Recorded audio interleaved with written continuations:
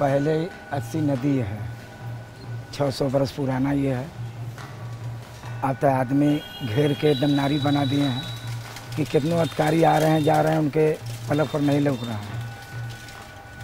वो तो पहले ही से कि गंगा बढ़ती जाती थी तो आदमी स्नान करता था।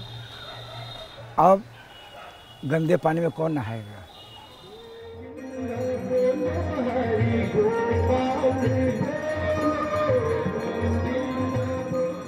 For nearly 1 billion Hindus in India, Ganga is the holiest of rivers.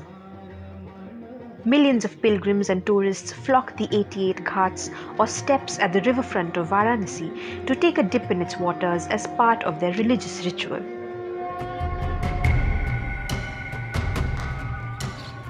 Today, however, the Ganga is a river of paradox.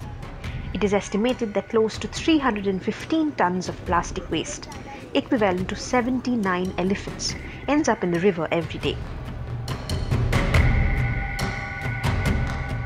In a recent study, samples collected from a 2,500 stretch of the Ganga was found to contain huge amounts of microplastics. Plastics that are less than 5 mm in size and known to contaminate riverine systems. Estimatedly, about 1 to 3 billion microplastic particles find their way from the 3 rivers of the Ganga, Brahmaputra and Meghna into the Bay of Bengal every day. In a study conducted by NGO Toxics Link, part of the Ganga flowing through the cities of Varanasi, Kanpur and Haridwar in particular had traces of microplastics in it. There are microplastics which are generated because of the breakdown of the plastic that we use. So, for example, if you throw a polythene bag or you throw a plastic bucket, eventually they'll break down into smaller parts. And if we look at the current research which has happened, microplastic has been found in air, water, soil, in human bodies, in vegetables. There was one study which talks about around, and it's a huge range, but 6,000 to 70,000 tons of microplastics in the river. So that's a huge range. But I think it's very difficult to estimate the total quantity which might be ending up. For years now, cities present along the banks of the Ganges have been dumping all kinds of waste into it, from sewage, industrial waste and animal carcasses to unclaimed human dead bodies. In Varanasi, for instance, the same river serves as the main supply of water for the city of about 3.6 million people. That's a river which is also a source for drinking water for many of the cities which are on its bank. So this whole idea, the whole danger of or risk of the microplastic going back to people and impacting their health is obviously a big risk and big worry which is there for future. जो व्यक्ति यहाँ 365 दिन रह रहे हैं उनके ऊपर क्या बीतता होगा, वो लोग जानते होंगे अच्छे से कि ये नाला कितना दुर्गंधित है. Rakesh Jaiswal has been living near the Assi River for 14 years now. He runs a hostel for students and finds the stench from the river intolerable. कचरा देखिए प्रतिदिन सरकार का गाड़ी वाला आता है कूड़े वाला, वो विजल बजाते हैं, सब घर वाले कचरा फेंकते हैं, लेकिन सभी घर वाले एक जैसे तो नहीं होते हैं. वो पीछे से घर के दरवाजे का खिड़की खोलकर पीछे से नाले में प्लास्टिक की थैली, कचरा, मरा हुआ चूहा, यहाँ तक कि मरे हुए जानवर, कुत्ता, सुअर, बिल्ली वगैरह भी लोग नाले में फेंक देते हैं जो बहकर यहाँ जाती है. At the Assi River, which is one of the most polluted rivers flowing into the Ganga in Varanasi, a group of people have been working for the last 1 year to clear it of its plastic waste. This group is part of Plastic Fisher, a German company engaged in collecting plastic waste from Asian rivers to prevent it from reaching the oceans. The Ganga happens to be one of the 10 rivers in Asia responsible for 90% of the plastic that ends up at sea. The urgency of this finding is what drove Plastic Fisher to start by setting up trash booms at various sites of the Varuna and Assi rivers, the two Ganga tributaries that give Varanasi its name. We saw the problem that there is a lot of trash which enters into bigger rivers through these small tributaries. Because these tributaries flow through very crowded areas where there are a lot of households and they don't have proper waste management facilities. So they dump their trash in these small tributaries, and then these tributaries lead to the bigger river, and then the river takes it to the oceans.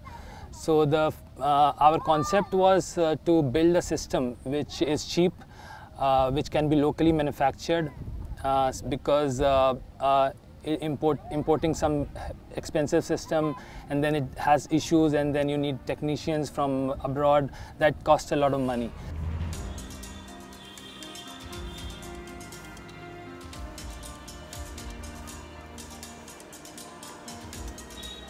The job of trash booms, as these structures are called, is to restrict floating plastic. They can be assembled at sites and deployed within 5 to 6 hours in a 5-meter wide river.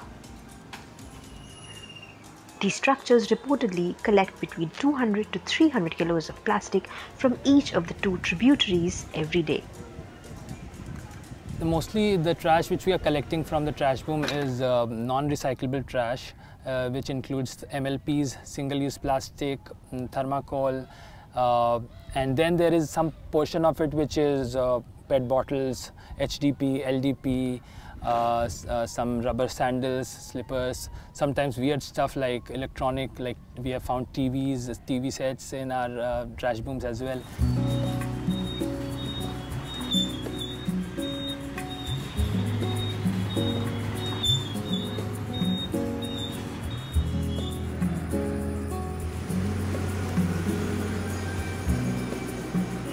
The recyclable fraction is sent to the recycling partner, and the non-recyclable that we bundle out, we bale them using our balers, and then we ship it to the cement plant for thermal recovery.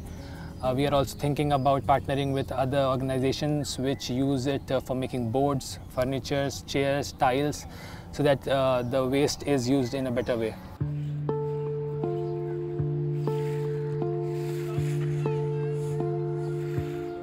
In 2014, the Government of India launched the 20,000 crore Namami Ganga project to clean, conserve and rejuvenate the national river. But even though reports suggest that only a fraction of the budget has been spent yet, the government's goal has been helping companies like Plastic Fisher in tackling the mammoth task of cleaning the river. The littering issue, there has been a constant effort from the government and from us as well. Like we do every Sunday, we are doing this awareness drive on the banks of the river Ganga, where about 100 people participate.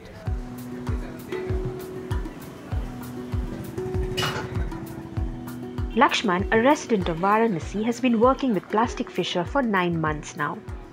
A daily wage labourer at the local mandi earlier, today he has a regular income. Moreover, working here has changed the way he looks at trash today. हाँ ma'am, परिवर्तन किया हूँ।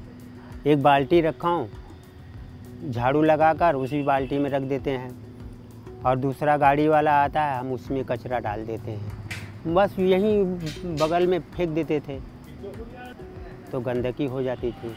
मालूम नहीं था, अब मालूम हो गया, तो फिर अपना भी वही जैसे यहाँ पे करता हूँ वैसे घर पर भी कर देता हूँ। Plastic Fisher's operations in Varanasi has provided formal employment to at least 14 people working in collection, segregation and baling of trash, providing them opportunities for financial planning and health insurance. न उससे तो बेहतर है, मैं बहुत खुशी रहता हूँ। हमारे परिवार के भी लोग खुश रहते हैं, अच्छा खुशहाल रहते हैं, बच्चे भी खाते कमाते हैं, सब पढ़ते लिखते हैं। और पहले क्या था कि जैसे अगर मान लीजिए लेबर मंडी में काम 2 दिन लगा, 2 दिन नहीं लगा, तो वही थोड़ा सा दिक्कत का मतलब सामना करना पड़ता था। Through their concerted efforts, Plastic Fisher has estimatedly collected 47 tons of plastic from Varanasi since they began operations in 2021. Though initiatives like these are much needed to help mitigate the current crisis, the bigger need is to minimize and finally eliminate the usage of plastic from our planet. Thanks for watching Eco India. If you like the story, please give us a thumbs up and subscribe to Scroll.in on YouTube.